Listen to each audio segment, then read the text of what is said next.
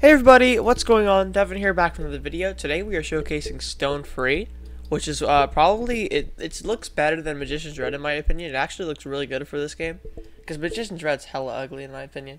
But this stand looks better. I feel like everything looks great on it. I haven't tested out the moves yet, so I'm learning. So anyways, let's get on to the video.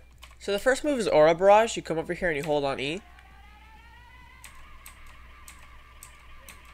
Basically, instant death to standless since he is standless. He probably should get a stand for the 1v1, by the way. I'll get him an arrow. The next move is just a standard heavy punch. You press R.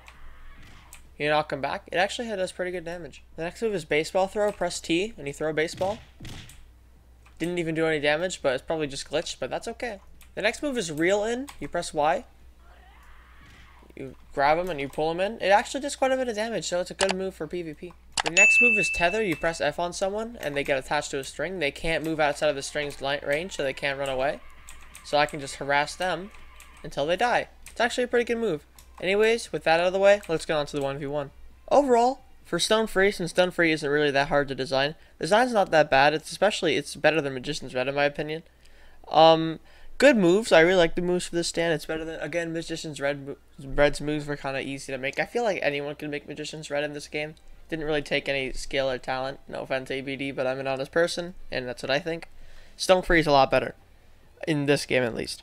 Anyways, if you guys enjoyed this video, feel free to leave a like and sub. Share with your friends. We're 5 subs away from 2.3K, which is awesome. I'll see you guys next time. Peace.